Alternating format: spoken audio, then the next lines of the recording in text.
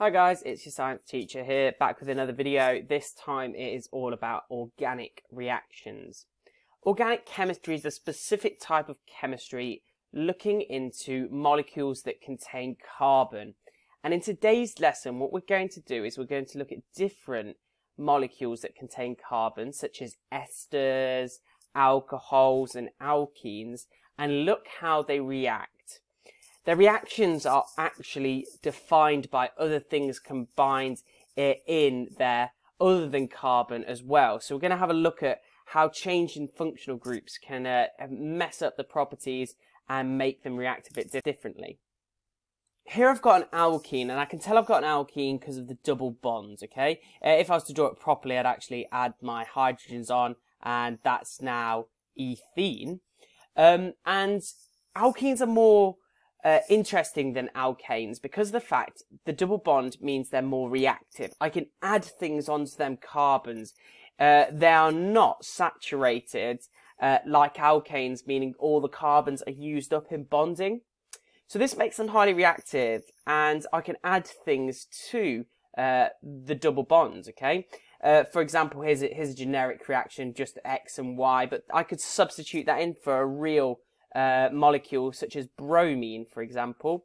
And this is a reaction we use to test for alkenes because bromine on its own is orange, and you might remember that from looking at bromine water in a lab. And when you add that to ethene, what happens is the bromine will add on where the double bond was, and now I have dibromoethane. And dibromoethane is actually colourless. So in this reaction, you would see a change in colour going from orange to colourless. It isn't just bromine I can add to my carbons. I could also add hydrogen if I wanted to and convert it straight back to being an alkane. And that would just look like this with me making ethane instead. But because of the alkenes' reactivity, that makes them a lot more useful than alkanes, because I can change what is on my carbons, whereas I can't do that with my alkanes. Remember that is saturated. It's hard to control where I add my functional groups if I've got functional groups which I want to add. So that's why alkenes are often more useful in industry. So far we've looked at alkenes, and we know that an alkene has the formula C double bond C. And we'll just draw ethane just for an example here, and the molecular formula for that would look C2H4. That's how you'd write it out. Remember that alkenes have the general rule of CnH2n, like that. But we aren't just going to stop at alkenes. We're going to learn about some other functional groups. And the first one we're going to look at is alcohols. And alcohols have the functional group OH onto the chain. So if I was to draw an alcohol, I'll draw ethanol, which is alcohol, the stuff that you find in beverages all over the country. It looks like that, and this is just ethanol that I've drawn out. Ethanol would have the molecular formula C2H6O. We don't just stop at alcohols either. We're going to look at carboxylic acids as well. And carboxylic acids have the generic addition of COOH. And what that looks like in real life is this double bond OOH, and then this is actually ethanoic acid, and what that would look like written down as a molecular formula is C2H4O2. And the last one we're going to look at is esters, which have the generic formula with COOR. And I'll tell you what the R group stands for. I'll draw out the formula of ethyl ethanoate, which should look like this, CHHC, and then there's a double bond up here, and then there's a single bond to an oxygen here, and then the chain continues CH2, and then CH3, like that. And writing out the molecular formula would just look like this, C4H8 and then O 2. And I'll go over how to name esters a little bit later on in the video. They're quite tricky to name. We're going to look at alcohols now, and we're going to look at how they react and how we can make alcohols as well. So we can make alcohols using a process called fermentation.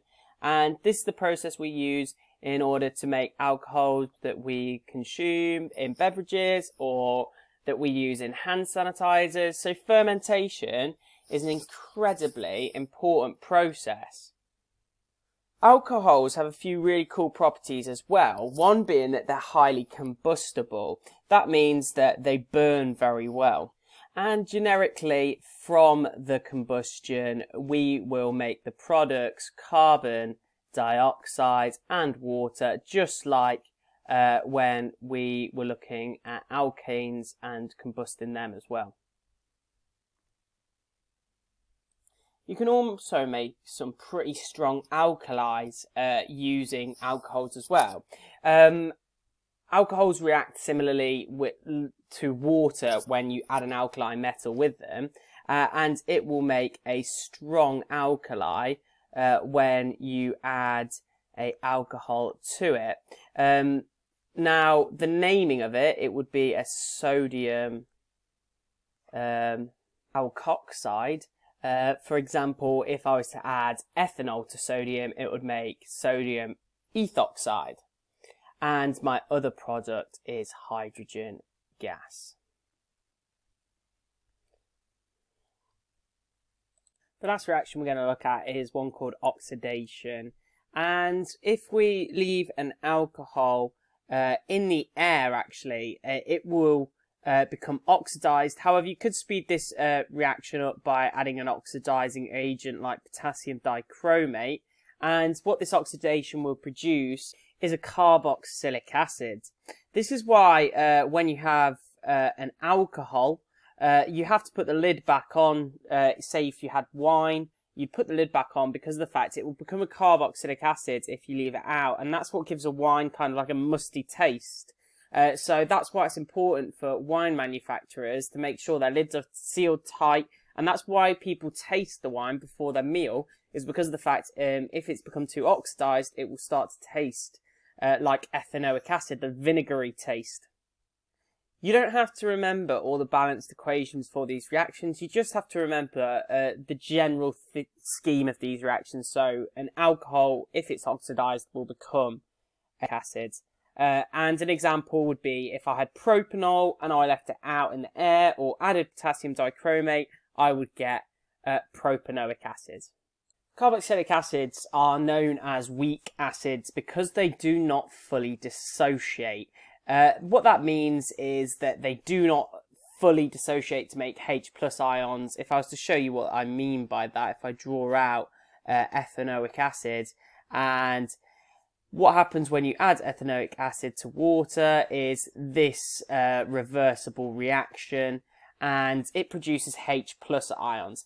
However, it doesn't fully go all the way to the right, the reaction. It's reversible and ethanoic acid is reformed, and so the H+ is not fully dissociated, and that's why it's known as a weak acid. Carboxylic acids will react like usual acids. If I add my carboxylic acid to a base, if I add it to, say, a metal carbonate, then what I'll get is the same type of reaction. I will make my salt, which would be in this case CH3COO, I will make water, and I will also make carbon dioxide, because if you add a metal carbonate to an acid, these are always my products. And all I need to do to balance this equation actually is just put a 2 in front of each one of them.